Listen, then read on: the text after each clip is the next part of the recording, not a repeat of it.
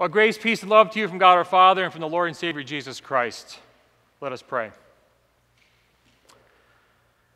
Holy and awesome God, it is indeed a joy to come and worship you. You are our Heavenly Father. You are our Creator, Redeemer, Sustainer. You've done so much. You have sent Jesus to die and rise that we would have life. And so we come to hear your word, O God, that we may be built up through that. May you bless the words that I speak here this morning. May they not serve to glorify me, but to bring you glory, O God. May the words of my mouth and the meditation of our hearts be acceptable in your sight, O God, our rock and redeemer. Amen. Well, the truth is often a hard pill to swallow. If you have ever been caught in the lie, you know what I'm talking about. Maybe you have spun a story to hide a truth you did not want anyone to know. Maybe it was a dark secret in your past. Maybe it was a wrong you committed of which you were ashamed. Whatever the case, the truth was hidden. But when it comes out, confronts you, and bites you in the nose, it hurts. And so you hide the truth because the truth shines a light on your sins. For some, they don't want that sin exposed. Some want their positions of power and influence protected and maintained. Some want what they want in order to maintain their own personal control and to protect their own personal gods. Some feel they have the right to be their own God and to maintain and develop and promote their own truth. I have the right to do this. I have the right to love whom I want to love. I have this right. It's me. No matter what the Word of God says. The Pharisees, challenging Jesus, wanted their control and did not want to submit and thus relinquish their positions of power. But whether you like it or not, God, Jesus, is who they say they are. I am who I am, period. That truth cannot and will not be hidden.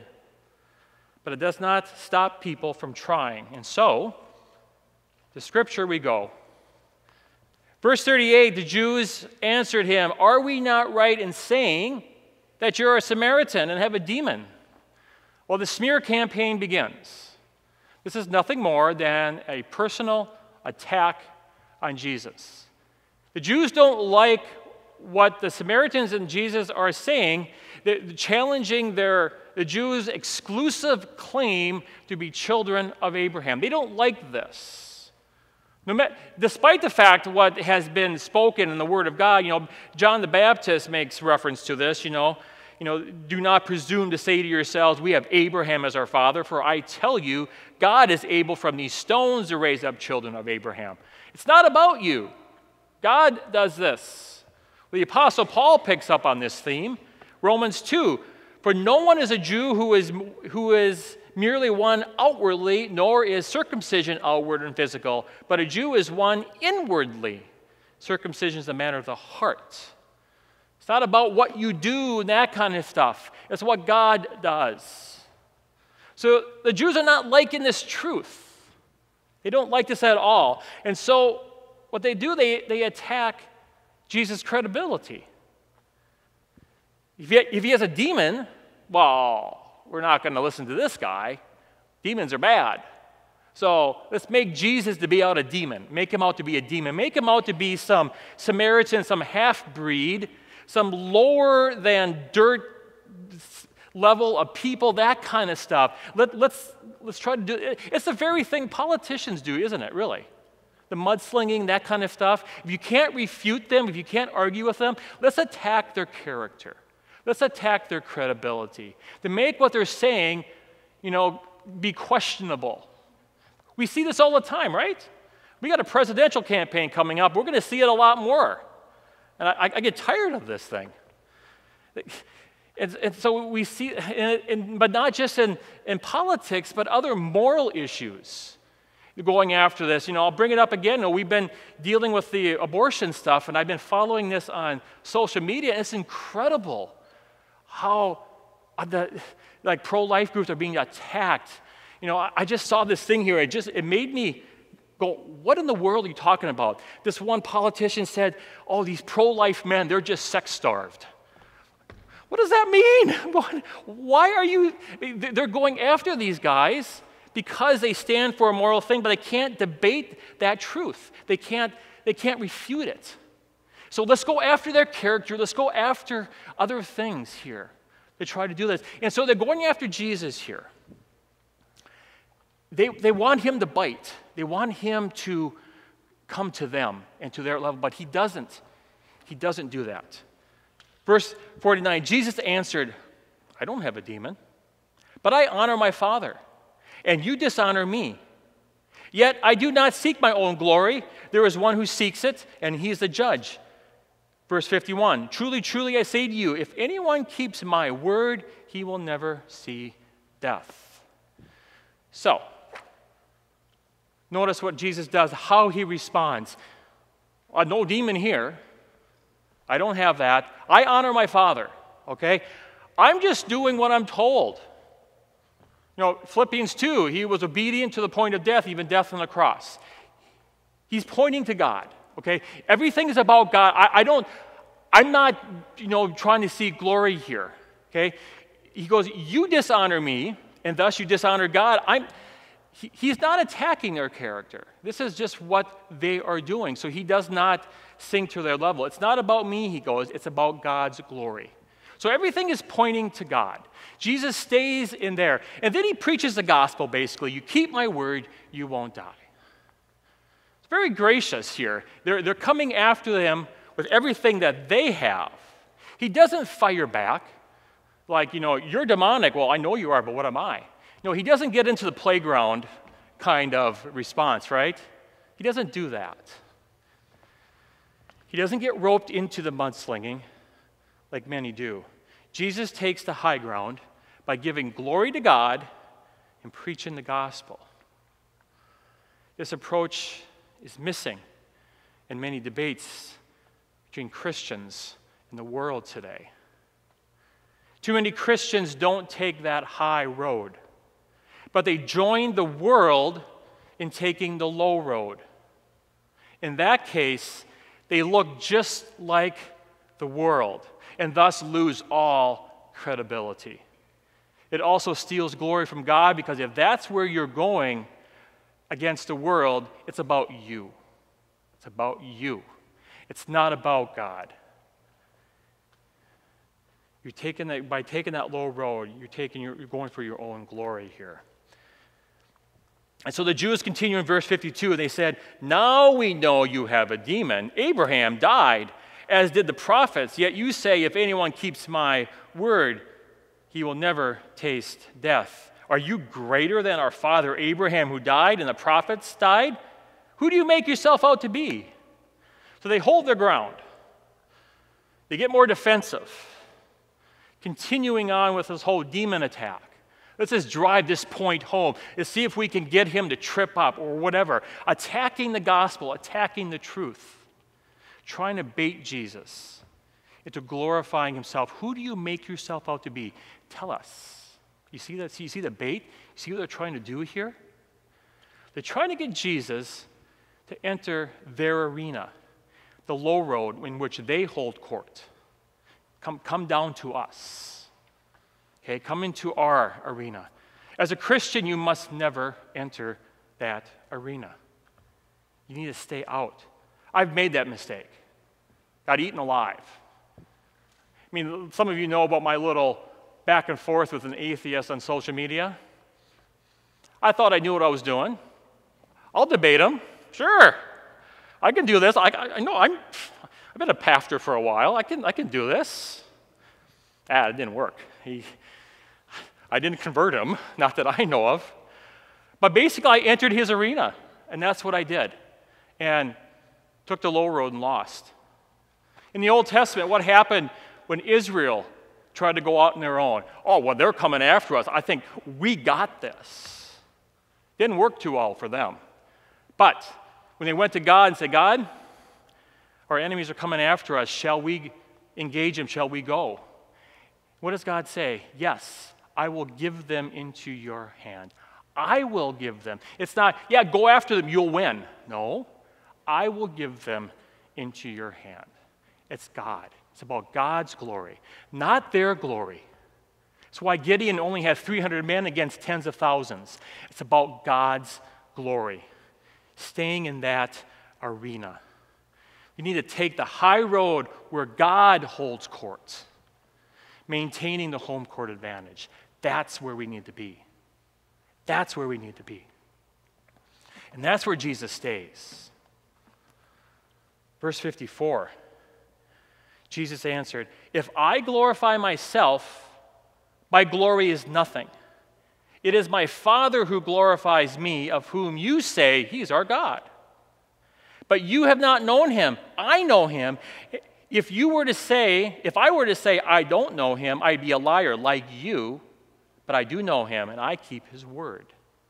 In short, I am nothing. I don't make myself out to be anything. To God be the glory." Amen?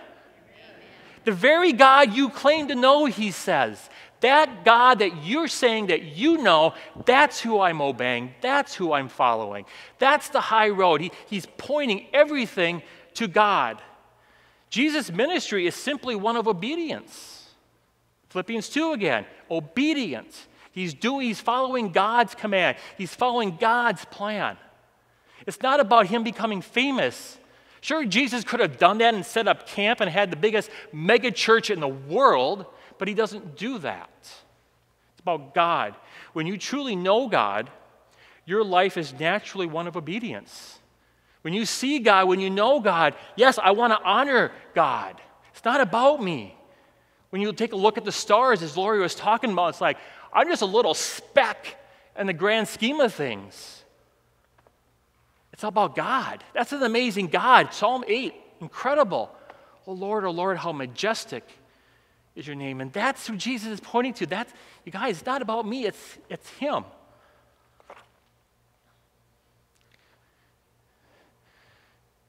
When you're in his court, the high road, you'll want to glorify him. You want to do it through obedience. So verse 56, Jesus says, "Your father Abraham rejoiced that he would see my day. He saw it and was glad." You notice what Jesus said here? Your father Abraham. Now Jesus is going after the one they truly make out to be their God, Abraham. Your father Abraham. He didn't say, our father Abraham, my father Abraham. Your father Abraham. He's going after their God. The Jews are so wrapped up in the fact that they are the children of Abraham and thus are safe and secure. I've been baptized. I can't be touched. I'm saved. No mention about faith at all. They are so wrapped up in this. They don't worship God. They worship Abraham, for crying out loud. And thus when Jesus and the Samaritans dispute their exclusive claim to be children of Abraham, the Jews get a little feisty. They don't like that. You're challenging our truth here.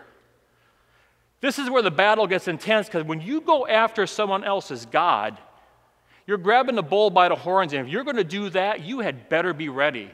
And you better not be doing that on their court. You better be doing that in God's court, because you will get trampled. When you attack someone else's God, you won't come out unscathed, but you won't be destroyed, for God has already won through Jesus Christ. You're good to go in his court. And so verse 57, the Jews said to Jesus, "You're not yet 50 years old. You've seen Abraham?" And Jesus says, "Truly I say to you, before Abraham was, I am." And they picked up stones to throw at him. I love the feistiness of Jesus there. I'm God, for crying out loud. But, he goes, guess what, guys? Abraham is just a man, okay? He died, okay? I am. Jesus went after their God. They went after him with stones.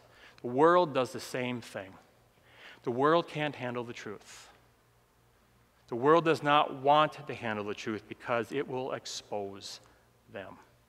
And so you have to discredit the truth that Christians proclaim.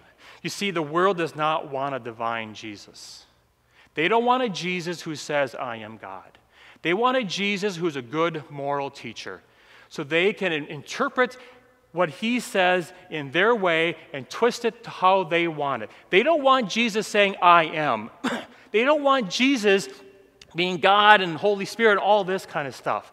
And so they do whatever they can to keep Jesus out of the divine realm. Case in point. Some of you have heard me talk about this theologian.